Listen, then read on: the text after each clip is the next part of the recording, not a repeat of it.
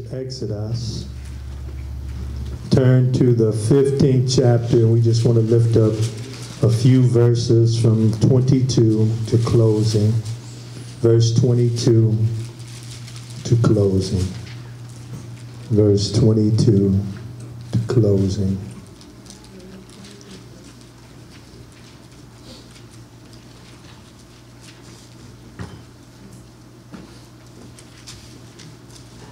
If you have Exodus in the 15th chapter in the King James Version of the Bible, there would be some words that would be in your presence that I believe would help you. I'm going to ask you to be so kind as to stand, and Christian to stand to honor God's word as it's read. Exodus the 15th chapter, verse 22 through 27. King James records it thusly: So Moses brought Israel from the Red Sea, and they went out into the wilderness of Shur. And they went 3 days in the wilderness and found no water. And when they came to Marah, they could not drink of the waters of Marah, for they were bitter. Therefore the name was called Marah.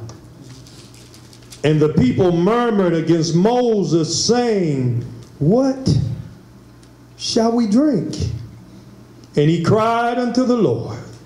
And the Lord showed him a tree, which he had cast into the waters, and the waters were made sweet. There he made for them a statute and an ordinance, and there he proved them. And he said, If thou wilt diligently hearken to the voice of the Lord thy God, and will do that which is right in his sight, and will give ear to his commandments, and keep all his statutes, I will put none of these diseases upon thee, which I have brought upon the Egyptians. For I am the Lord that healeth thee.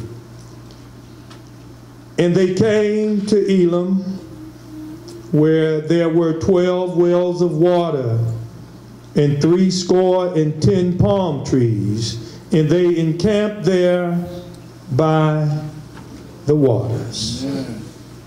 Father God, we ask you to give us permission to enter into thy holy and sanctified word, that we may have a way to enlighten your people, that they may hear from the Lord and be able to say, Did not our hearts burn as we heard the magnificent, the mighty, and the freeing word of our Lord and our Savior, Jesus the Christ. Yes. This is our plea.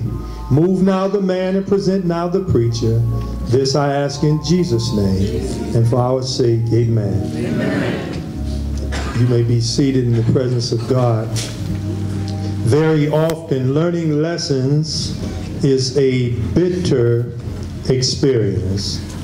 While this is true, it is also true that experiences are the best teachers. You can tell a child repeatedly, hot. But until they touch the stove, you can tell a child over and over to stop. But until the consequences come up, it seems like we are always pushing the envelope. Children learn so many lessons when they know that hot relates to pain.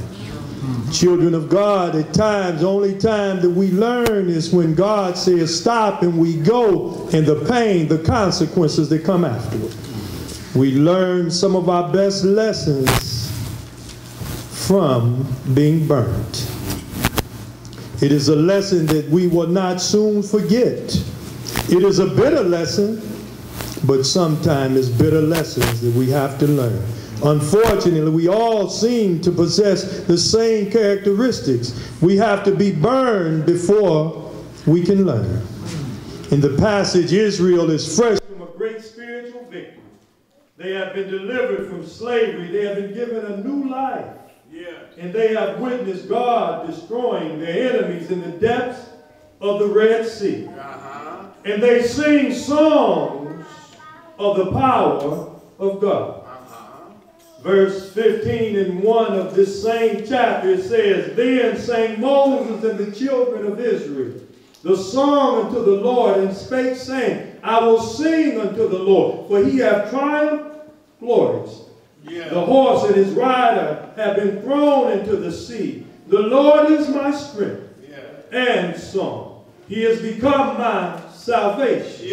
He is my God, and I will prepare him a habitation.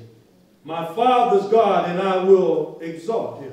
They were pleased by the work of God, and they were found singing. They went on a little further, and I see in the 3rd verse, it said, the Lord is a man of war. And the Lord is his name. They were letting it be known that God will go to war. They are letting it be known that when God goes to war, he goes to win. Somebody ought to say amen. They were letting it be known that the God I serve, he can't lose.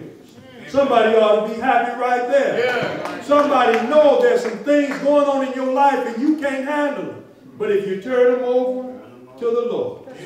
Now verse 3 tells us one thing, but I look into the text and it says 3 days later. They faced the trial. After 3 days there was no water. They will come to this place that's called Mariposa. While they were there, they learned 3 valuable lessons. It is a place that these 3 lessons that I want to focus on today. It may be someone here that's going through the trial of a lifetime. If so, these verses, you will learn some good lessons if you will allow the Lord to teach them to you. If everything in your life is sailing along smoothly, then look out. One day, as soon, you will come to your own mountain. You will come to your own place. When this happens, you may need the information that I want to share with you this morning. This morning, I want to step back and join Israel at Mount. And let's think together on the subject, lessons learned at life's bitter pool. Somebody ought to say amen. There are lessons to be learned at life's bitter pool. Some of us only want to learn lessons when we're on the good side, but I stand to tell you, I've learned more in my losses than I've learned in my wins. We need to sit on the edge of your seat, fight the sleep demon and the wandering spirit that's assigned to you, that you may be able to hear what God is trying to tell you, so that when you learn this lesson, life's lessons that's learned at life's bitter pool. Somebody up in here better learn before you burn. Somebody said the last lesson I learned was the last time I got burned. Somebody knows that when you're going through, it looks like you just came out. It looked like I just came out and I'm on the way through another situation. Seemed like I just went through the fight of my life. And here's another fight standing, facing me down. Somebody know that woman acts a lot like the one that burned me last. My daughters, you know that man, that buster that you hanging out with, he resembled that last loser you was hanging out with. Seems like every corner I turn, I run into somebody who looks a lot like somebody that has bothered me in my past. It looks like I can't ever shake them and get far enough away from them. It always looks like I'm running into one hurdle after another. But I come to find out that if I'm going to run this race, that there's some hurdles I must get over. If I'm going to complete this course, I'm not always going to be running in a straight line. There are going to be some curves along the way. I'm going to learn how to run in the curve. I'm going to learn how to jump over some hurdles. I believe that there are 3 lessons that's in this text. And they're valuable lessons if you're willing to learn. The first thing that I looked into the text, they learned some lessons about life. I think we all need to know that there are some lessons, Marco, about life that we must learn. Life, first of all, is a mixture. Life is not all of one thing, but life is a mixture of a lot of things. Israel had just experienced the blessings, but now they must face the bitter. Somebody knows that our parents used to tell us that you have to learn how to take the bitter. I don't know if they knew this text, but it sure fits in well. Mama and them will tell us in a minute, learn, boy, to take the bitter with the sweet. My grandfather had a different way of saying it. He said there's some good in the worst and some bad in the best. He is letting me know that no matter how you try to separate it, that every once in a while, no matter how careful you are, the little yolk is going to get in with the egg white.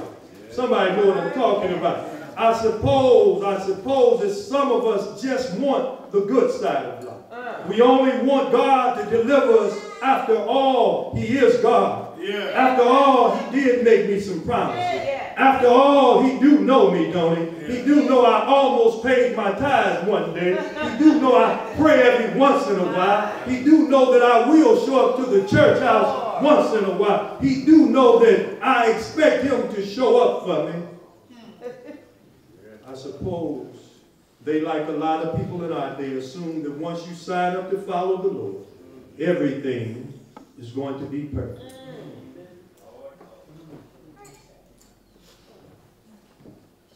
I want you to hang on to that for a moment. We come to church and think, I should have a perfect life. It should be perfect for me now. I've turned my life over to God.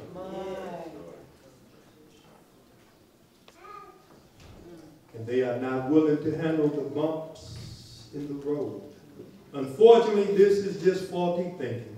According to God's word, life is a mixture of good and bad. If old man Job could show up this morning and we could take him from the 5th chapter and the 7th verse, he says, yet man is born unto trouble. And then he moved on a little further, a place that we all are familiar, in the 14th chapter and the 1st verse. And he said, man that is born of a woman is of a few days, and they are filled with trouble. He is letting us know that this trouble that's assigned to it is not just at your house. But you can look at your neighbor, they may be looking good this morning, but they have some trouble at their house. I don't care how well they look, how good the cologne is smelling, how deep they have put the rouge on. Somebody has a rouge on because they cried all night. We understand that there's trouble that's assigned to all of us. While this outlook may seem depressing, we are also aware that life has its wonderful moments. We do understand that we as children of God, we not always will have to hang our head down. Because I'm glad that the text tells me that God will lift up your head. Somebody ought to say amen. I understand that life is a mixture. And the sooner I began to take the bitter with the sweet, the sooner I'll quit church hopping, the sooner I'll quit friend swapping, the sooner I'll be able to be a better friend than I was yesterday. When I learned that life is a mixture, I'll quit holding people accountable to my happiness. Sometimes we take our happiness, give it to folk. They're not careful with it. They drop it and we lose our focus. This Israel group, they had found that God had delivered them, and now they're following after this man Moses, and he leads them into a place they don't want to be. Life is full of mixtures. But not only is life full of mixtures, but life has a master. Somebody ought to say amen. It's bad to have mixtures without a master. When I found in the text, when Israel arrived at Marah, they seemed to forget all the wonderful things that God had done for them in the past. They forgot the plagues, their deliverance. They forgot the miracle at the Red Sea. They forgot that all in all, God had been good to them. Somebody ought to say amen. Somebody ought to realize you may be at a difficult place right now. But if you just roll back your memory a little bit, you can remember God has been good to you. Somebody's saying, God bless this one and that one. Well, where's my blessings? Your blessings are on the way. God knows when you need him the most. If they would have got it on the first day, they wouldn't have given glory to God. If they had got it on the second day, they might have thought Moses led it to. But God made them wait 3 days. Tell your neighbor, say, I'm one more.